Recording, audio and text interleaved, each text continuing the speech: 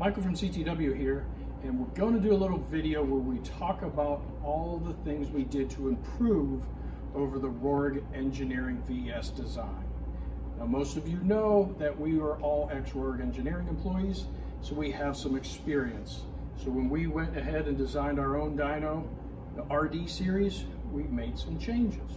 Now, the first change we made is we made it easier to take off the front cover. If you've ever lost a button head, taking it off so you can change stroke, your problems have just been solved. The next thing we did is we increased the stiffness of this front vertical plate. Now, a lot of people in racing running a lot of rebound. Well, that's been going on for a long time, all the way back to Daytona. We made the front plate stiffer because all the load is going through that plate, that bearing, and eventually into the yoke. So that's the second thing we did.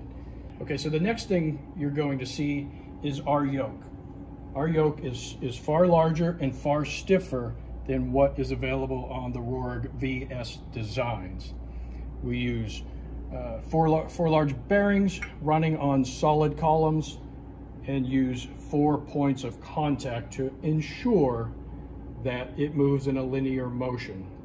Now, we know for a fact when you have one here and 2 points here, like the VS design on the Roehrig, we have seen the yoke rock as the bearings wear in.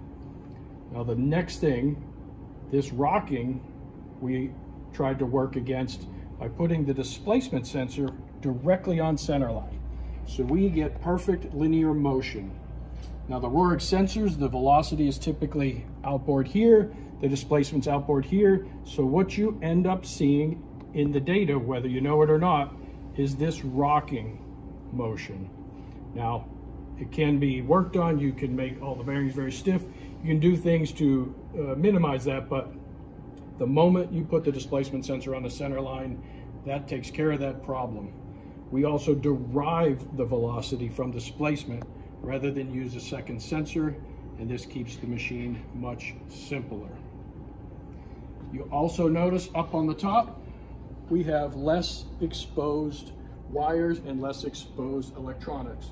And the Roehrig electronics board has all the ports on the top. We have eliminated those and everything's connected internally. After that, we have protection from our side plates. Again, what we've learned in the past on the Roehrig dynos is the sensors come down. People, when they move the machines, they rock it forward and backward, and I don't know how many times we've seen broken displacement, bent velocity sensors. That's why we took our side plates and we extended them out so that if you rock the machine forward, it actually protects the displacement sensor. So in all these ways, we have gone ahead and made the CTW RD design superior to the Roehrig VS.